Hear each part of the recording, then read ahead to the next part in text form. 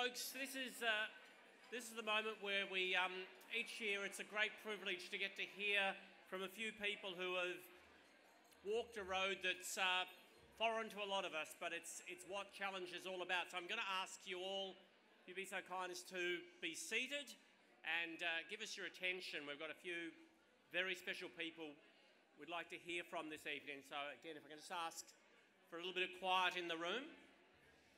We'll have Velvet Corporation back on stage very shortly. But right now, we're joined by Challenge sibling, Challenge Ball Committee member and friend, Jess Walsh, who's going to ask for your time tonight while she shares her story and the impact Challenge has had on her family. Jess, please welcome Jess to the stage.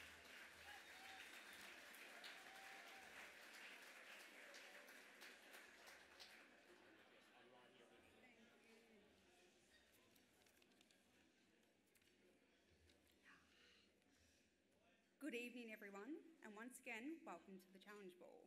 My name is Jess, and my family and I have been involved with Challenge for 24 years, when my sister Sarah was diagnosed with Ewing sarcoma in November 1998. I'd started to write out my speech, I'd written out my dot points, of the moments that had meant something to me and my family throughout Sarah's journey with treatment, and times that we had with Challenge or because of Challenge, because there were many. But before I put everything together, I sent my mum a message asking her for any key moments that she thinks I should include or times I just don't remember. And then she sent me this piece that she wrote in 2001. And as once I read this, I decided that parts of this needed to be what I say tonight. The next little bit is from my mum's point of view.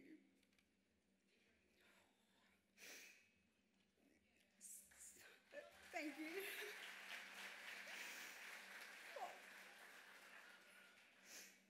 Sarah Jane was born Monday, the 18th of April, 1983.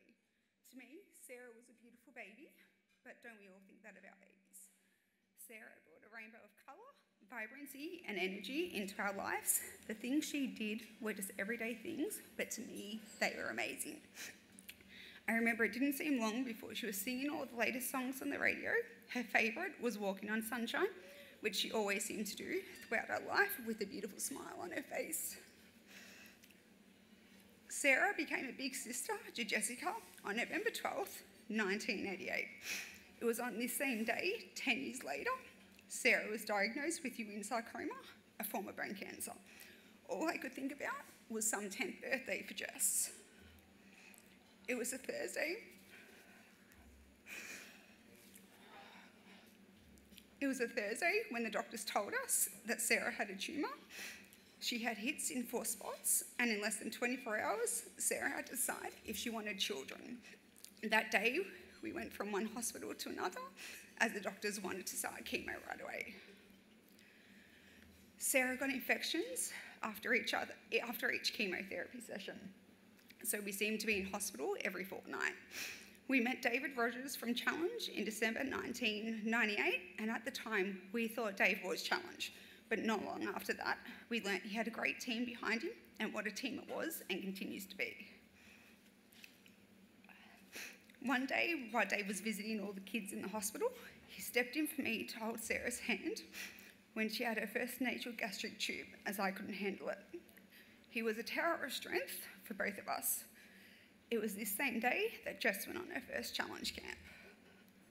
Sarah had surgery in May 1999 to have a rib removed, as at the time they said that was the primary site. It was hard seeing her in so much pain and too scared to move.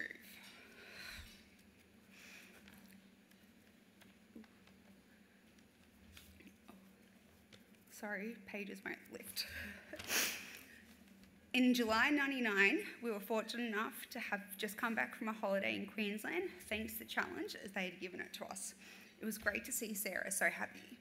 But on her return, Sarah had the doctor's appointment, and it was then that Sarah had told the doctors and I that she didn't want any more chemotherapy. She just had enough. Sarah had 18 months of monthly doctor's appointments and scans, and in that time, nothing showed up. During those 18 months, She made up for the time she lost with her friends. They referred to her as the party girl, but she just lived for the day and enjoyed it. It was December 2000 that I had noticed she was walking with a bit of a limp. Sarah had said one of her friends had said the same thing. I mentioned it at the next doctor's appointment, and they did a bone scan, which showed up 2 spots. Sarah wanted to have a normal Christmas. We also had family over from Ireland, so we didn't tell anyone. An MRI was done just after Christmas and confirmed the bone scan. The cancer was back. Sarah didn't want chemotherapy, so radiation was the go. You think and you assume doctors know when things are going to happen, but in Sarah's case, they didn't. They said that she shouldn't have made her 18th birthday in April, but she did. In May 2001, we found out she could have a seizure at any time. So I finished work so we could spend time together and do the things she wanted to do. Sarah's last time in hospital was the 17th of August, and we were told she wasn't coming home. But again, she proved them wrong.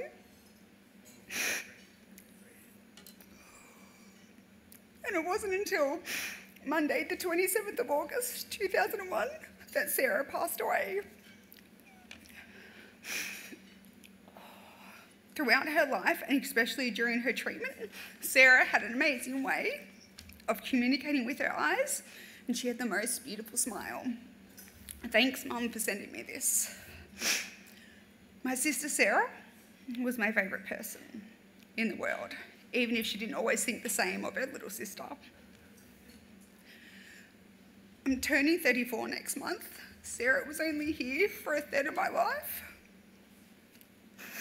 And although it would have been nice to have her here for a long time, I was happy for her to be here at all. The last 3 years of her life were the hardest, and at times it just felt like it went forever. But people like Dave and organisations such as Challenge do make it easier. They give you opportunities to make memories you may have never had the chance to make, such as trips to Queensland, visits to their houses, camps and family days to attend, tickets to the Olympics, the footy, or even just to the movies. Also the chance to meet your favourite celebrities and football stars. For me, or should I say for my dad, that was Richo. I don't think anything would ever top that for Dad. The day Sarah passed away, Richo actually called our house and Dad hung up on him thinking it was a prank. But Dave had actually set it up for Richo to call to speak to Sarah. He just called a little too late.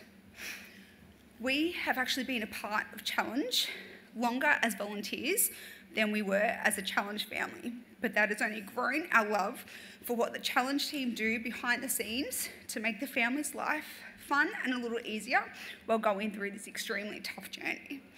Nights like tonight help Challenge to keep doing what they do best, and you being here to support them is appreciated so much. Last thing I will say is you would never wish anyone to go through what we have been through, but one good thing to come out of it, that is our lifelong friendship with Dave and Challenge. Thank you and enjoy your night.